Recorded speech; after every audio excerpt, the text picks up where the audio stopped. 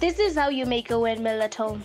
You will need a piece of paper, small stones, a pencil, a piece of string, a ruler, a pair of scissors, some tape, a small straw, a big straw, a small disposable cup, and a big disposable cup. Let's go! You will start by measuring out 6.5 inches by 6.5 inches. Then use your pair of scissors to cut them out and mark the center. Cut from each edge towards the center, but do not get to the center. Make a hole in the center of the paper to fit the small straw. Then make a hole on every other edge so that it looks like this.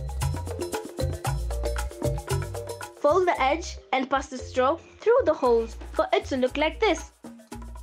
Tape the end of the straw to secure the paper. Tape the big straw on the bottom side of the big disposable cup. Put the small straw through the big straw so that it serves as a stand to our windmill. Make a hole on both sides of the small disposable cup and put a string through the holes to make a handle. Tie another piece of string on the handle we just made and tie it to the other end of the small straw. It should look like this. Put it outside where the wind is and watch it work.